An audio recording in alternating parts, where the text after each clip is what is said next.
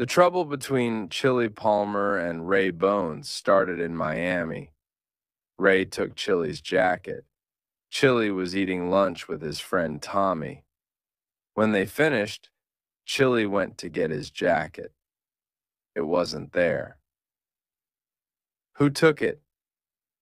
Mr. Ray Barboni, the man said. He didn't take it. He just borrowed it. Really?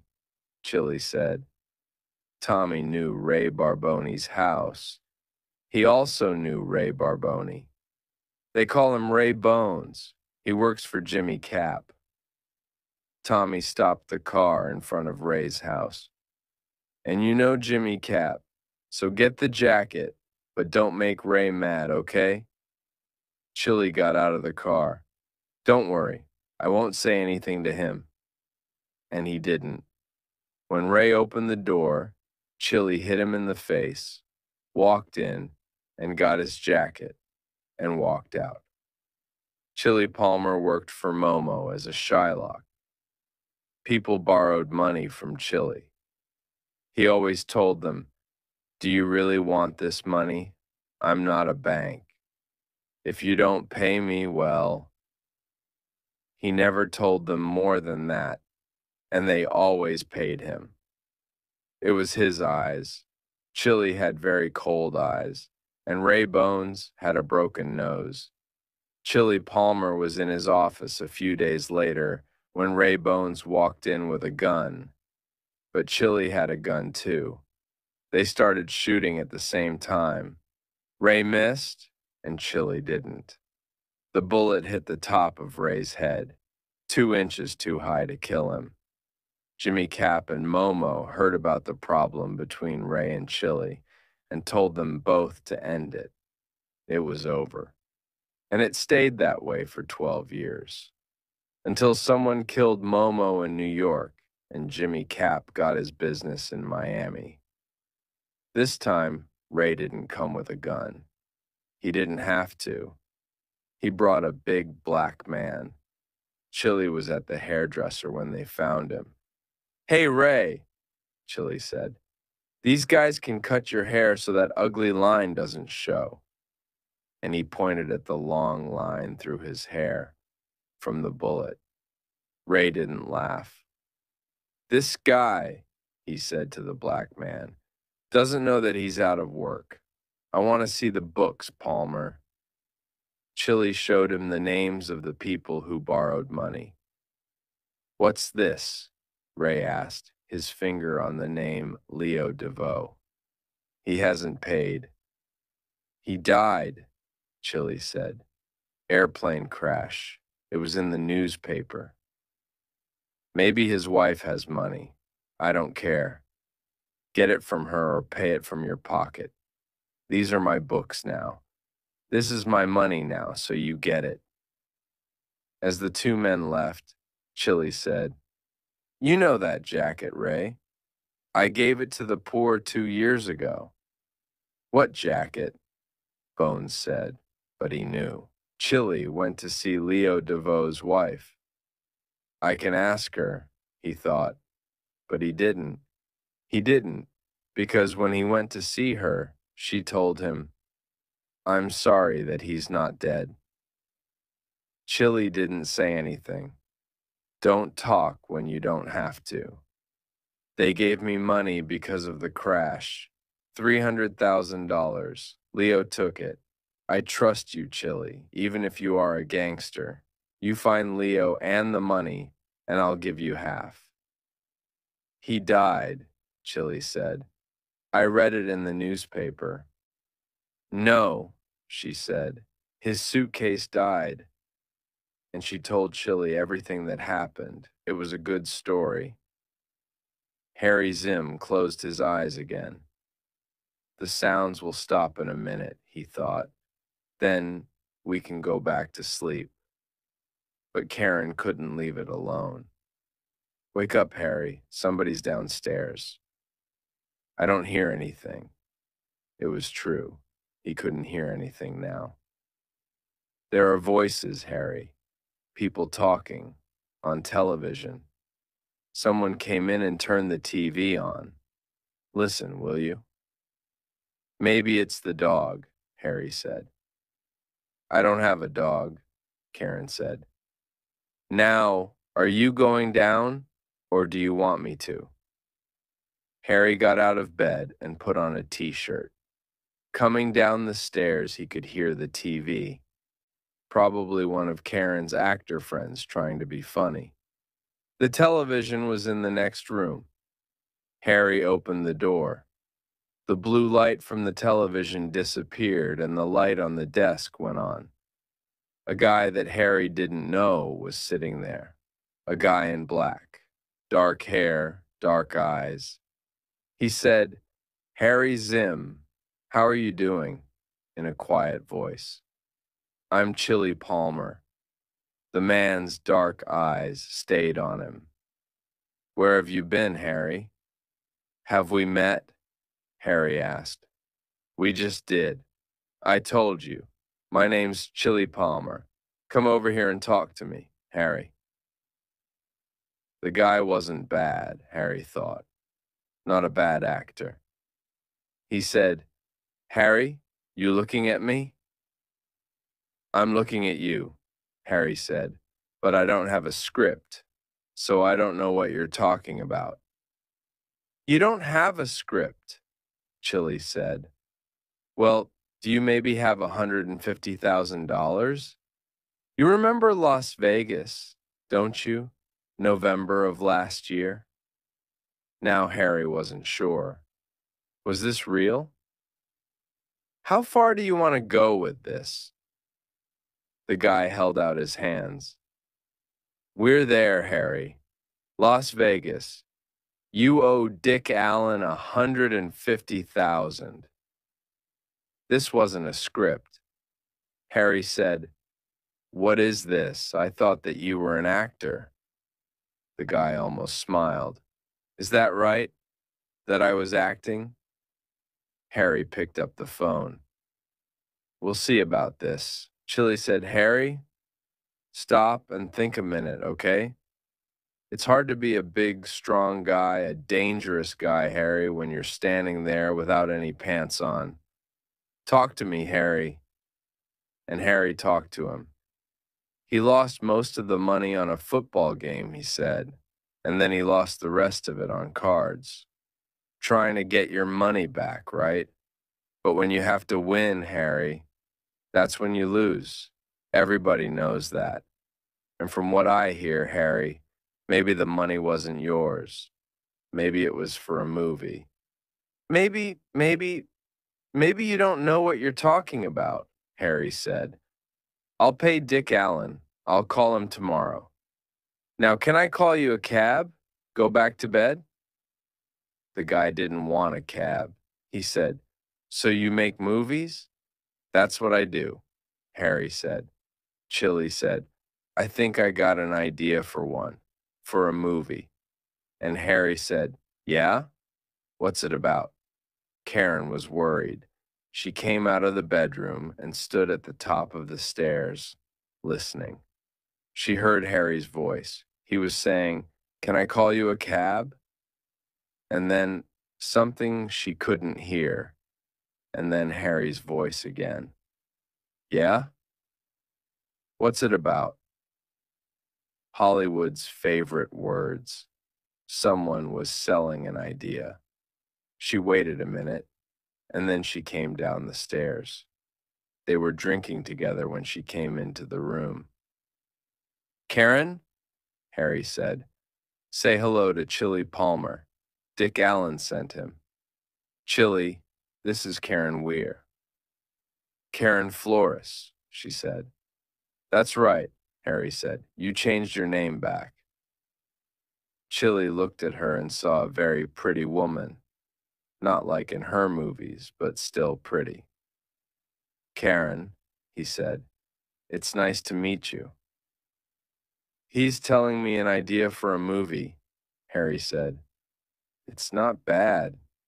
Tell Karen, see what she thinks. You want me to start over? Chili asked. How did you get into my house? Karen asked him. The back door. It was open. I mean that it wasn't locked. So you just walked in? But she didn't sound mad. You want to hear his idea? Harry said. This guy, everybody thinks he's dead. They even pay his wife because he died in this crash. Go on, tell her. He owes money to a Shylock, Chili began. He can't pay and he's scared. He wants to get away. He buys an airplane ticket. But there's a problem at the airport. He doesn't get on the airplane. His suitcase goes on, but he's in the bar when the airplane leaves. And he's still in the bar when the airplane crashes, killing everyone. His luck has changed, he thinks. He's dead. He doesn't have to pay the Shylock. Then some people from the airplane company come to see his wife. They tell her that they're very sorry about her husband and they give her a lot of money. The guy takes the money and goes to Las Vegas. There he wins more money and he comes here to Los Angeles. After that, I don't know what happens. That's it? Harry asked. That's your great idea for a movie? That's half a movie with holes in it.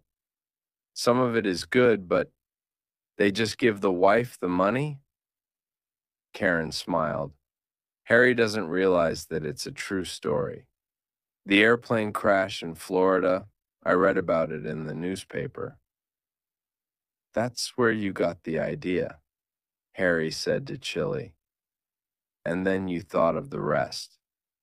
No, Harry, it's all true. Everything that I told you. Harry said, Wait a minute. You're not the guy, are you? No, you work for Dick Allen. Dick Allen wants him. Dick Allen wants you, Harry. He wants you to pay him. But I am looking for the guy. Harry, Karen said, maybe you still haven't woken up. He's the Shylock, Harry. Harry didn't say anything at first. Then he started talking about Chili's idea again. You know what the problem is? There's no good guy in the story, Chili said.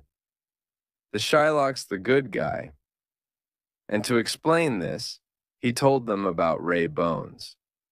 When he finished, Karen said goodnight and went back to bed. Harry wanted to talk more. He asked Chili, Your work is dangerous, isn't it? I mean, the trouble with Ray Bones. He still wants to kill me, Chili said. And he doesn't know about Leo DeVoe, does he? Chili said no. You carry a gun, don't you? Chili looked at Harry. There was a little smile on Chili's face. Harry, he said, you're asking a lot of questions. You want me to do something for you? Ask me. And when Harry didn't say anything, Chili said, Listen, when I came to LA, I asked people about you. Dick Allen isn't your only problem, is he? Other people want their money too, right? Harry said, Look, these guys came to me. They've put money into 2 of my movies. They were very happy with them. So they wanted to put money into another one. It'll be a good movie. Harry, you took their money and you lost it. You haven't told them about it. Why not? Because, Harry said, these guys scare me. Then why did you take their money to Las Vegas? I had to. There's another movie, a great script. I need $500,000 to start.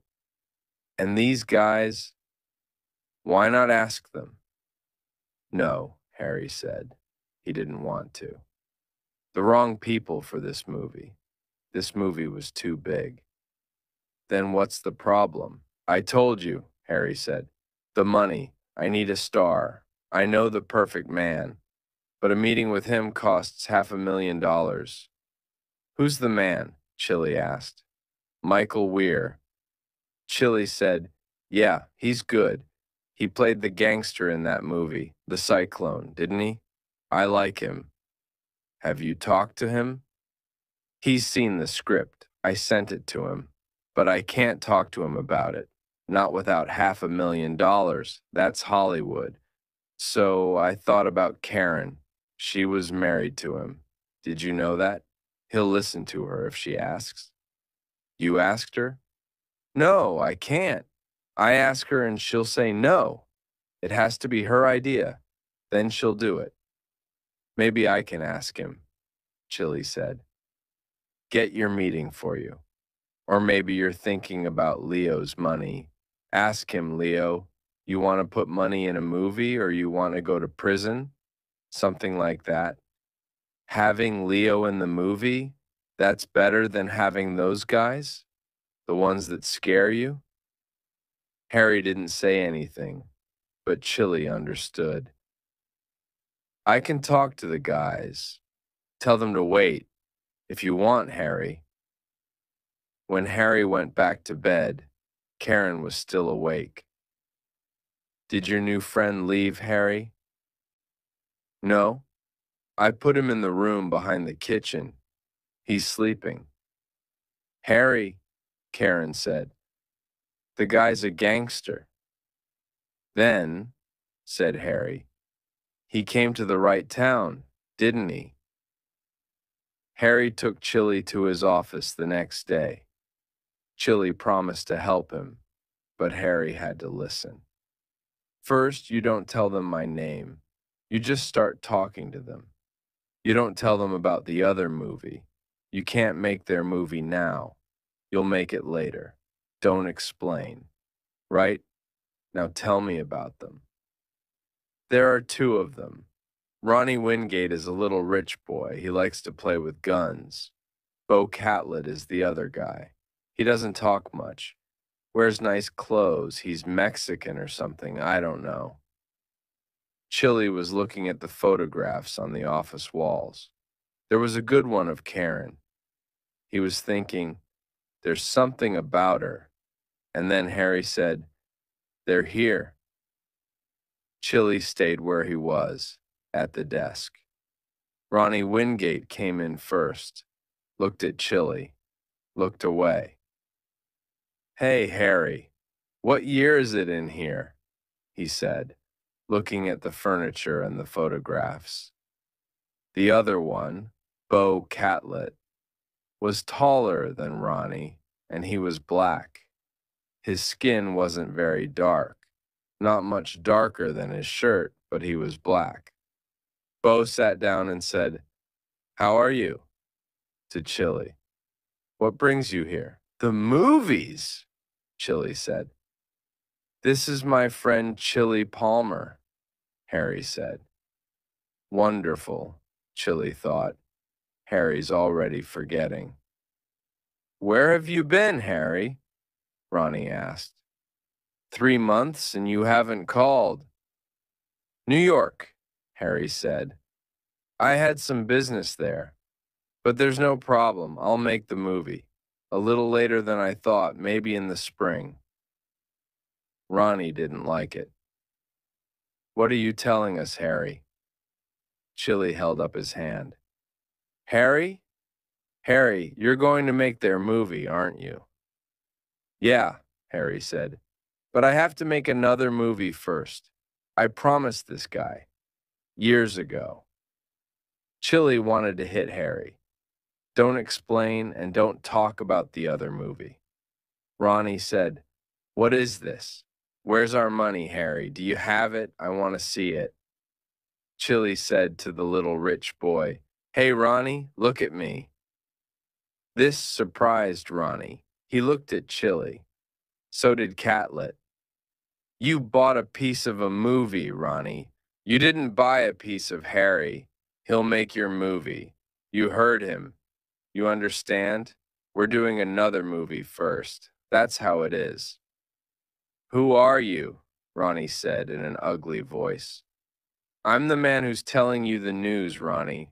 Ronnie turned to Bo Catlett. Bo? Chili looked at Bo now. Bo asked Harry, "What's the other movie?" Chili said, "Harry, I'll answer that question. But first, am I talking to you or am I talking to him?" He said, looking at Ronnie. Bo said, "You can talk to me." "That's what I thought," Chili said. "The other movie? That's not your business." And he kept his cold eyes on him. Now it was between the two of them, until Harry picked up the script and said, "This is it, Mr. Lovejoy. It's nothing, not your kind of movie." "I don't know," Bo said. "Why not put our money in that one? What's the problem?" "I'll think about it," Harry said.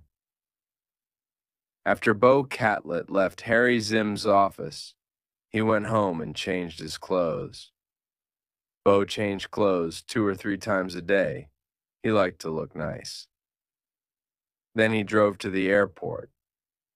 Bo had a ticket, but he wasn't going anywhere. He was waiting for someone. The bear was with him. Bo was thinking about Chili Palmer and the bear. Mr. Palmer, meet the bear. The bear was a very big man. Bo and the bear were waiting for Yayo. Yayo was nobody, but Yayo had something for them, and they had $170,000 for Yayo.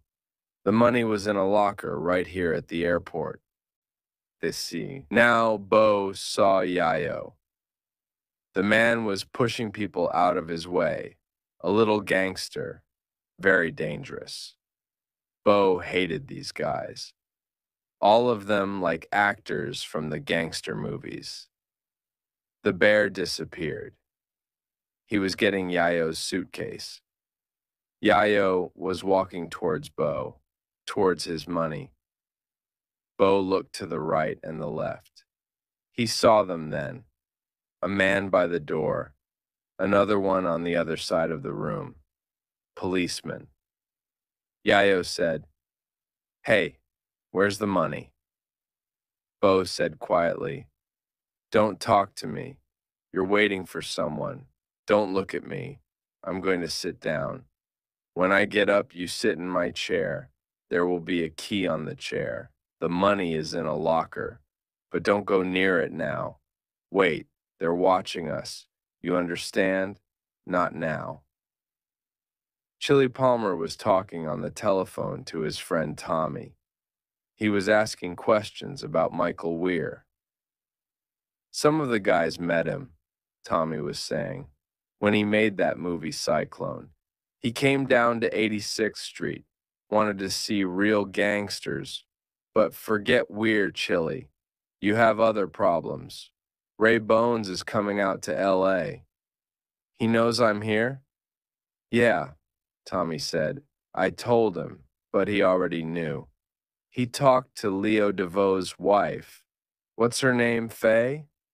After he talked to Tommy, Chili called Faye. "I had to tell him, Chili," Faye said. "He hit me. I didn't want him to hit me again. Now everyone will know about Leo, won't they?" Chili said no, he didn't think so. Bones wants the money for himself. When he put down the telephone, Harry showed him something in an old newspaper. It was Michael Weir with his new girlfriend. Chili looked carefully at the photograph. He knew Michael Weir's face from the movies, but he knew the other face too. What was her name? "Nikki," Harry said. Not Nikki then, Chili thought. Nicole, a singer from Miami. "I know her. Where's she playing these days?" Harry said, "I'll ask some people."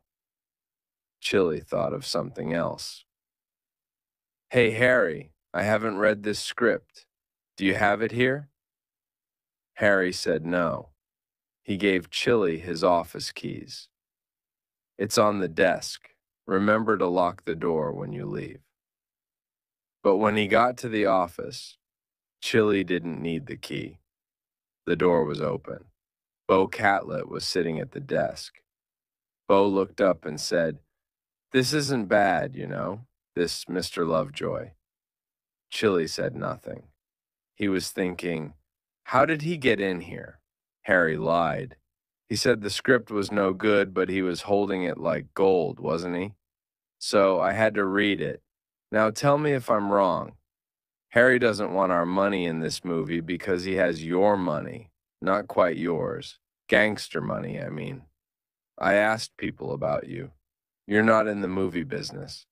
Chili said, I am now. Bo smiled. Can I ask you, who will play Lovejoy? Who's your star? Chili said, we're getting Michael Weir. How are you doing that? I put a gun right here, Chili said, touching the side of his head. And I tell him, put your name on the bottom line, Mike, or you're dead. Bo laughed. Yeah, good idea. No more difficult actors. Tell me, have you read this? Chili said, no, not all of it. Read it now. Then we can talk about it, okay? I have some ideas. It's good, but we can make it better. Why not? Chili thought. I came here to read it, didn't I? When Bo Catlett returned home, the bear was waiting for him. We have a problem, the bear said. Yayo, he's still at the airport. Won't go near the money. The police are still there. Then we have two problems. The other one is this guy, Chili Palmer. He told the bear about Chili in the movie. Is he a real gangster or is he another yayo? One yayo is enough, the bear said. You want me to go to the airport, bring the little bad guy back to the office? Yeah, go get him. The bear left. Bo drove to the office thinking about movies and money, living like the rich. Soon, he thought. Very soon. He parked in the garage and waited in his car. Where's my money? It was the first thing Yayo said when he got out of the bear's car. Yayo, Bo said calmly, you know where it is. You know the problem. So you wait a day, okay? In a loud voice, the smaller man said, No, it's not okay. Maybe I just go to the locker, take the money now. The police, they catch me, I tell them about you. Catlett said, Yeah? You wait here a minute, I'll be back. He left them and went to Ronnie's office. Where was it? He found it in the desk. He came back to the garage with the gun in his hand, his arms straight out. What are you doing? Yayo said, his voice still loud. I'm saying goodbye, Yayo, Catlett said, and shot him in the head. Now is it okay? He asked Yayo. The bear looked down at the body. You've done this before, haven't you? He said. Not in a long time, Catlett said. Chili didn't like the place much. The crowd was too young. He asked the barman about Nikki. She's downstairs.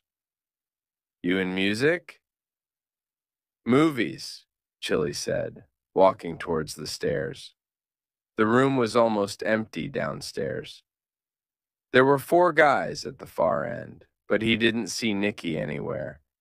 He made a small sound, and they turned to look at him. The one in the middle, said Chili. It was Nicole, Nikki. She ran over and gave him a kiss. It's Chili Guys, from Miami. He's a gangster, a real gangster.